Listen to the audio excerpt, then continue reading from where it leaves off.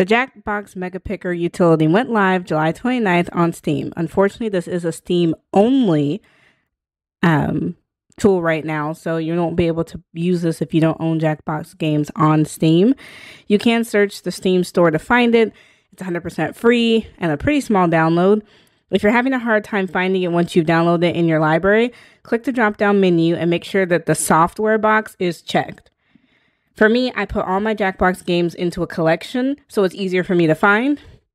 Currently, I own 5, 6, 7, and 10, plus Drawful 2. Eventually, I do plan on buying 8, 9, and the Naughty Pack. Once you've launched the Megapicker, it will take you to the home screen. They currently have a sale going on, so you can get Drawful 2 for free. I already own it, but it's pretty helpful for those who don't. It's 90% off the original Jackbox game and 15 to 25% off most of the other packs.